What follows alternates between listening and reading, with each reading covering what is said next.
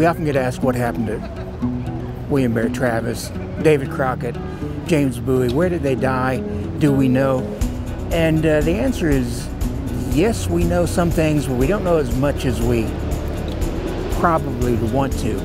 Now, we believe that Bowie was ill and was in the low barracks, which would be back behind me, and that on the morning of March 6th, he's in his sick bed, lying there. Mexican troops come in, kill him by bayoneting him, and he's killed without actually taking part in the battle that morning. Now, William Barrett Travis does make it to the North Wall, where, according to his slave Joe, they both fire over the wall.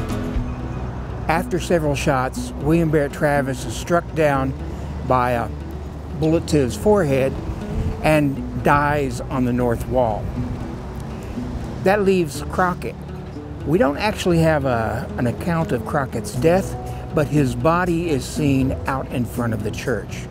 And so the stories we have, one is that he died fighting like a tiger. That's the traditional story.